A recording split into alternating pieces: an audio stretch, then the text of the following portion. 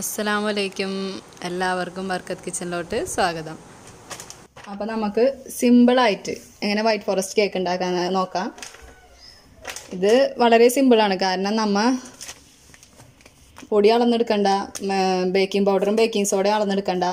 അങ്ങനെ നമുക്കിത് പാക്കറ്റ് വാങ്ങിക്കാൻ കിട്ടും. അതായത് വൈറ്റ് ഫോറസ്റ്റിൻ്റെ കൂട്ടാണെങ്കിൽ വൈറ്റ് ഫോറസ്റ്റിൻ്റെ കൂട്ടും, ബ്ലാക്ക് ഫോറസ്റ്റിൻ്റെ ആണെങ്കിൽ ബ്ലാക്ക് ഫോറസ്റ്റിൻ്റെ എന്തിൻ്റെ ആണോ അത് നമുക്ക് പാക്കറ്റോടെ മേടിക്കാൻ കിട്ടും. ഈ ഒരു പാക്കറ്റ് കൊണ്ട് നമുക്ക് 4 കേക്ക് ഉണ്ടാക്കാൻ പറ്റും. അതെന്തിൻ്റെ കൂട്ടായാലും ആ കേക്ക് 4 കേക്ക് ഇതുകൊണ്ട് ഉണ്ടാക്കാൻ പറ്റും. ഈ ഒരു പാക്കറ്റ് അത് 1 കിലോത്തിൻ്റെ പാക്കറ്റാണിത്. 1 കിലോത്തിൻ്റെ പാക്കറ്റാണിത്. അപ്പോൾ ഇങ്ങനെ ഈ ബേക്കറിയിലൊക്കെ ചെന്ന് ചോദിച്ചാൽ, ഈ കേക്കിൻ്റെ ഐറ്റംസ് കിട്ടുന്ന സ്ഥലത്ത് ചെന്ന് ചോദിച്ചാൽ ഇങ്ങനത്തെ ഒരു കവർ കിട്ടും. അത് നമുക്ക് ഏത് ഫ്ലേവറാണോ വേണ്ടത് അത് ചോദിക്കാം. ഓക്കെ, അപ്പോൾ നമുക്ക് ഇതുകൊണ്ട് എങ്ങനെ ഉണ്ടാക്കാമെന്ന് കൂടി നമുക്ക് നോക്കാം. ഓക്കെ, ഇപ്പം നമ്മൾ ആ പാക്കറ്റിൽ നിന്ന് 1 കിലോ കേക്കിനുള്ള മാവാണ് എടുക്കാൻ പോണത് കേട്ടോ. അപ്പം 1 കിലോ കേക്ക് ഉണ്ടാക്കാൻ സാധാരണ അറിയാലോ, 3 മുട്ട. 3 മുട്ടയിലേക്ക് നമ്മൾ 1/2 കപ്പ് വെള്ളം ചേർക്കാം. 1/2 കപ്പ് വെള്ളം, തിളപ്പിച്ചാറിയ വെള്ളമൊന്നുമല്ല, പച്ചവെള്ളം. അപ്പോൾ നമുക്കിത് ബീറ്റ് ചെയ്യാൻ തുടങ്ങാം. സാധാരണ മുട്ട എങ്ങനെ ബീറ്റ് ചെയ്യാറോ അതേപോലെ തന്നെ നിങ്ങൾ ബീറ്റ് ചെയ്ത് നമുക്ക് ബീറ്റ് ചെയ്യാൻ തുടങ്ങാം. നന്നായിട്ട് ഫ്ലഫി ആയിട്ട് ബീറ്റായി വരണം കേട്ടോ. അപ്പോൾ നമ്മൾ ഒരു 3 മിനിറ്റ് നന്നായിട്ട് ബീറ്റ് ചെയ്തത്. സാധാരണ നമ്മൾ എങ്ങനെയാണോ എഗ്ഗ് ബീറ്റ് ചെയ്യാറ്, പഞ്ചസാര ഒന്നും ആഡ് ചെയ്യണ്ട, അതാണ് ഈ പൊടിയുടെ ഒരു ഇത്. അപ്പം ഇത് വെറുതെ മുട്ട പച്ച വെള്ളത്തിൽ പറഞ്ഞ 1/2 കപ്പ് വെള്ളവും 3 മുട്ടയും കൂടി 3 മിനിറ്റ് നന്നായിട്ട് ബീറ്റ് ചെയ്തെടുത്തതാണ്. അതിലോട്ട് നമുക്ക് ഒരു 1/2 കപ്പ് ഓയിൽ ചേർത്ത് കൊടുക്കാം. അപ്പോൾ നമുക്കിത് ചെറുതായിട്ടൊന്ന് ബീറ്റ് ചെയ്തെടുക്കാം. ഓയിൽ ഒഴിച്ചതിന് ശേഷം വല്ലാണ്ട് ബീറ്റ് ചെയ്തതെന്ന് നമുക്കറിയാലോ. അപ്പോൾ ചെറുതായിട്ടൊന്ന് ബീറ്റ് ചെയ്തെടുക്കാം. അപ്പോൾ നമുക്ക് 2.25 കപ്പ് ആ പാക്കറ്റിൽ ഉണ്ടായിരുന്ന പൊടി നമുക്ക് 2.25 കപ്പ് ഇട്ട് കുറേശ്ശെ ഇട്ട് നമുക്ക് ബീറ്റ് ചെയ്ത് കൊടുക്കാം. അപ്പോൾ നമ്മൾ 2.25 കപ്പ് കുറേശ്ശെ ഇട്ട് കൊടുത്ത് ഒന്ന് ബീറ്റ് ചെയ്തെടുത്തിട്ടുണ്ട്. ഇനി ഇത് നിർത്താണ്ട് 3 മിനിറ്റ് ഒന്ന് ബീറ്റ് ചെയ്തെടുക്കണം. ഓക്കെ, നമ്മൾ പഞ്ചസാര ഇട്ടിട്ട് ബീറ്റ് ചെയ്യാറുണ്ടല്ലോ, അപ്പോൾ അതേപോലെ ഈ പൊടി ഞങ്ങൾ മിക്സ് ചെയ്ത് കൊടുത്തിട്ട് നിർത്താണ്ട് 3 മിനിറ്റ് ബീറ്റ് ചെയ്തെടുക്കുക. അപ്പോൾ 2.25 കപ്പ് എന്ന് പറഞ്ഞത് മനസ്സിലായിട്ടുണ്ടാവും വിചാരിക്കുന്നു. സാധാരണ നമ്മൾ എടുക്കാറുള്ള വലിയ കപ്പും, കേക്കിന് അളവിന് എടുക്കാറുള്ള വലിയ കപ്പും, ഈ ഏറ്റവും ചെറിയ കപ്പും. ഓക്കെ, അതിന് 2.25 കപ്പ്, അതായത് മൊത്തം 300 ഗ്രാം പൊടി ആവശ്യം വരും ഇതിന്. ത്രാസുള്ളവരോ അതിനുള്ളവരോ അങ്ങനത്തെ ആണെങ്കിൽ 300 ഗ്രാം അളന്നെടുത്ത് ഇട്ടാലും മതി, അല്ലാന്നുണ്ടെങ്കിൽ കപ്പിൽ അളന്നിടാം. ഓക്കെ, അപ്പോൾ നമുക്കിത് നന്നായിട്ട് നിർത്താണ്ട് 3 മിനിറ്റ് ബീറ്റ് ചെയ്തെടുക്കാം. അപ്പോൾ നമ്മൾ പറഞ്ഞ പോലെ ബീറ്റ് ചെയ്തെടുത്തിട്ടുണ്ട്. അപ്പോൾ ഇത്രയേ ഉള്ളൂ പണി. ഇനിയിപ്പോൾ നമുക്ക് ഇത് ഒരു ഫ്രൈ പാനിൽ ഒഴിക്കുക, അല്ലെങ്കിൽ നിങ്ങൾ ഏത് മോൾഡാണോ യൂസ് ചെയ്യുന്നത് അതിലേക്ക് ഒഴിച്ച് നമുക്ക് വേവിച്ചെടുക്കാവുന്നുള്ളൂ. അപ്പോൾ വളരെ സിമ്പിളായിട്ടുള്ളൊരു കേക്കാണ്. നിങ്ങൾ ഇതിപ്പോൾ കഷ്ടപ്പെട്ട് മൈദമാവ് അളന്ന് ബേക്കിംഗ് സോഡ അളന്ന് ഇനി ബേക്കിംഗ് സോഡ ഇട്ടോ എന്ന് മറന്ന് അങ്ങനെയൊക്കെ ഒരു ടെൻഷൻ വേണ്ട. ഇതിൽ എല്ലാം അടങ്ങിയിട്ടുണ്ട്, പഞ്ചസാര അടക്കം ഇതിലുണ്ട്. അപ്പോൾ ഇതൊരു പാക്കറ്റ് 140 രൂപയാണ്. അത് ചില സ്ഥലങ്ങളിൽ വില വ്യത്യാസം വരും. അപ്പോൾ അങ്ങനെ ഈ ഒരു പാക്കറ്റ് കൊണ്ട് നമുക്ക് 1 കിലോ പാക്കറ്റ് കൊണ്ട് നമുക്ക് 4 കേക്ക് വരെ ഉണ്ടാക്കാം. പിന്നെ 2.25 കപ്പ് എടുക്കണമെന്നും ഇല്ല, 1/4 കപ്പ് ഒഴിവാക്കിയിട്ട് 2 കപ്പ് പൊടി എടുത്താലും മതിയാകും. ഓക്കെ, അപ്പോൾ നമുക്കിത് ഇതിലോട്ട് ഒഴിക്കാം.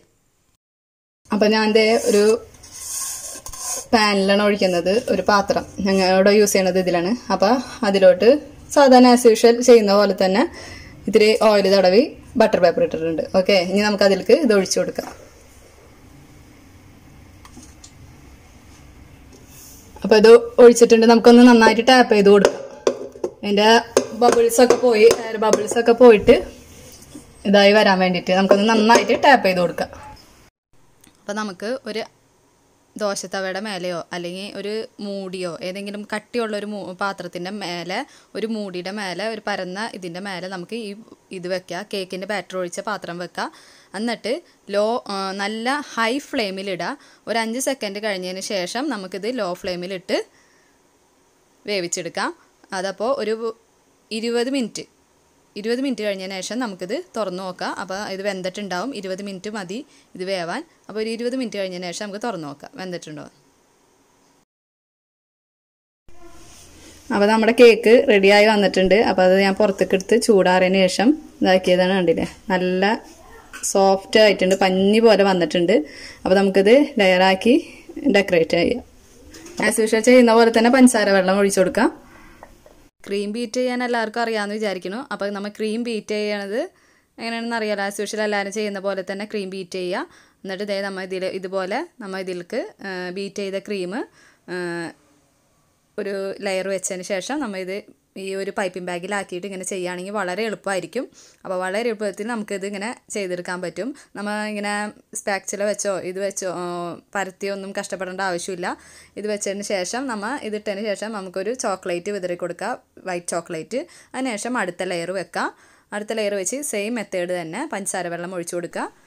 ഹാർട്ട് ഷേപ്പാണ് ഉണ്ടാക്കാൻ പോണത്. അപ്പോൾ നമ്മത് ഷേപ്പ് വരച്ചിട്ട് കട്ട് ചെയ്തെടുക്കണതാണ്. അവർക്ക് ഹാർട്ട് ഷേപ്പാണ് വേണ്ടതെന്ന് പറഞ്ഞത് ഓർഡർ വന്നൊരു കേക്കാണ്. അപ്പോൾ ഹാർട്ട് ഷേപ്പാണ് വേണ്ടതെന്ന് പറഞ്ഞതിൻ്റെ പേരിൽ ഞങ്ങൾ അത് കട്ട് ചെയ്തെടുത്ത്, പിന്നീടാണ് അവർ വിളിച്ച് പറഞ്ഞത് ഹാർട്ട് ഷേപ്പാണ് വേണ്ടത്. അതിൻ്റെ പേരിൽ ഞങ്ങൾ ഇങ്ങനെ കട്ട് ചെയ്തെടുത്തു. അപ്പോൾ നമ്മൾ അത് നല്ല ഭംഗിക്ക് ഇങ്ങനെ ജസ്റ്റ് ഒന്ന് കൈ കൊണ്ടൊന്ന് വരച്ചു കൊടുത്ത് ഹാർട്ട് ഷേപ്പിൽ കട്ട് ചെയ്തെടുത്തതാണ്. അപ്പോൾ നമുക്ക് അതിൻ്റെ ഇതൊന്ന് ക്ലീനാക്കി എടുക്കാം ഹാർട്ട് ഷേപ്പ് എടുത്തതിന് ശേഷം.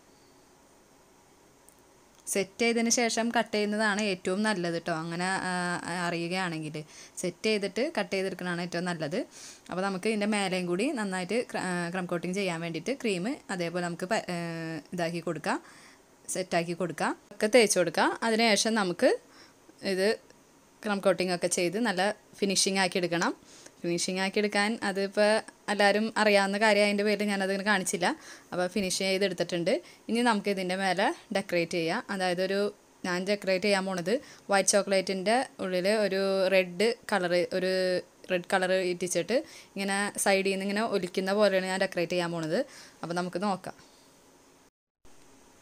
അപ്പോൾ നമ്മുടെ സൈഡിലൊക്കെ ഇങ്ങനെ ചെയ്ത് കൊടുത്തിട്ടുണ്ട്. ഇനി നമുക്ക് പേര് എഴുതി കൊടുക്കാം. അപ്പോൾ പേര് എഴുതിയതിന് ശേഷം പിന്നെ ഇനിയുണ്ട് ഒരു ഡെക്കറേഷൻ. അപ്പോൾ നമുക്ക് ആദ്യം പേര് എഴുതാം.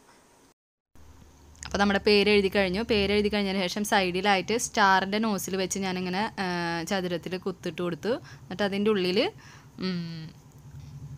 ഒരു സിൽവർ ബോൾസ് വെച്ച് കൊടുത്തിട്ടുണ്ട്. പിന്നെ ഇനി അതിൻ്റെ ബാക്കിയുള്ള സ്ഥലങ്ങളിൽ നമുക്ക് വൈറ്റ് ചോക്ലേറ്റ് ഗ്രേറ്റ് ചെയ്തത് നമുക്ക് ഇട്ട് കൊടുക്കാം. ഫുള്ളായിട്ട് ഇട്ട് കൊടുത്ത് നമുക്കത് സെറ്റ് ചെയ്ത് വെക്കാം. അപ്പോൾ നമ്മുടെ കേക്ക് റെഡി ആയി കഴിഞ്ഞു. എല്ലാവരും ഇതൊന്ന് ട്രൈ ചെയ്ത് നോക്കണം. വളരെ എളുപ്പത്തിൽ, എത്രയും പെട്ടെന്ന് വളരെ എളുപ്പത്തിൽ ഉണ്ടാക്കാൻ പറ്റുന്ന ഒരു കേക്ക് തന്നെയാണ് ഇത്. ഈ രീതിയിൽ നമ്മൾ ചെയ്ത് കഴിഞ്ഞാൽ അപ്പോൾ എല്ലാവരും ബേക്കറി ഐറ്റംസ് വിൽക്കുന്ന കടയിൽ ചെന്ന് ചോദിച്ചാൽ ഇങ്ങനത്തെ പൊടി നമുക്ക് കിട്ടും. അപ്പോൾ എല്ലാവരും ഇത് മേടിച്ച് ട്രൈ ചെയ്ത് നോക്കുക. കമൻറ്റ് ബോക്സിൽ കമൻറ്റ് അറിയിക്കുക, ഷെയർ ചെയ്യുക, ലൈക്ക് ചെയ്യുക, സബ്സ്ക്രൈബ് ചെയ്യാത്തവർ സബ്സ്ക്രൈബ് ചെയ്യുക. അപ്പോൾ അടുത്ത റെസിപ്പിയുമായിട്ട് വരുന്നതായിരിക്കും. എല്ലാവർക്കും അസ്സലാമു അലൈക്കും.